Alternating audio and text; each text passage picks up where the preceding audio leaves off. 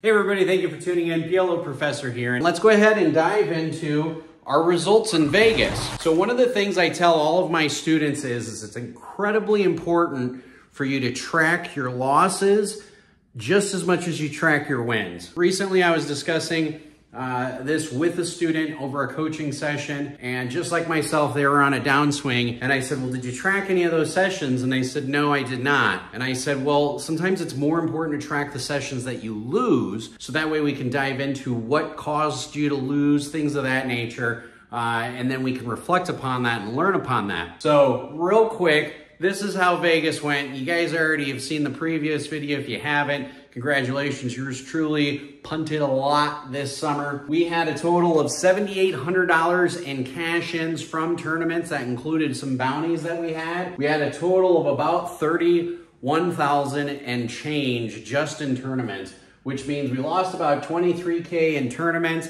In cash games, I actually had about a $200 hourly rate in 125 Big O, but we lost about 10K in cash. A little over 6 of that came into one session of a 25-25 Big O game where Bart Hansen ended up winning about 11K pot. And then you have about 2 to 7K in expenses, and the reason why there's some flexibility there is because everybody's definition of an expense might be a little bit different.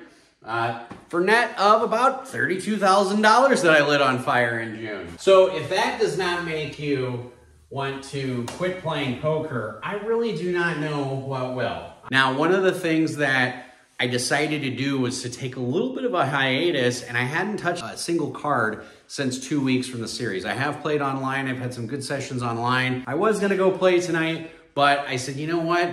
As much as I grinded in June, I really just need a nice hard break, 2 to 3 weeks. Now, there is one place where I know for a fact I'm going to be coming up in August. Wayne signed a deal with the Venetian, so he's having a meetup game where I'm going to happen to be there as well. We've got August 1st, their grand opening, the Venetian ribbon cutting ceremony is at 4 o'clock on August 1st. I plan to be there then. The meetup game is officially August 2nd at 2 p.m. And if you text me on WhatsApp, I will go ahead and add you to the pre-made list. That Saturday, they're going to be having a $400 PLO tournament with a $100 bounty and a 15K guarantee. So if you're in Vegas, you want to play with the professor, you want to play with Donkfish, we're going to do a round of PLO 4 high only.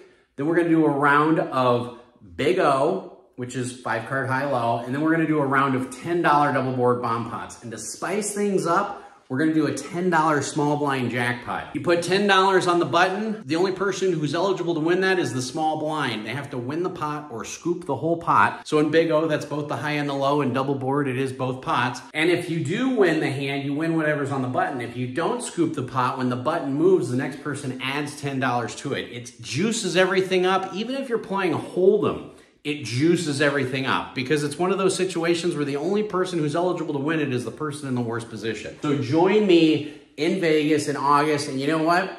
If you're not going to be in Vegas in August, I got news for you. We're going to be there mid-September. We're going to be there in October. And then we're going to be there for a while during the WPT in December. All of those are officially going to be meetup games with Wayne. Plus, we've done it a few times in some clubs in Texas, and it always ends up being real successful. So hopefully I'll see you guys in August. So play smart and run like a god.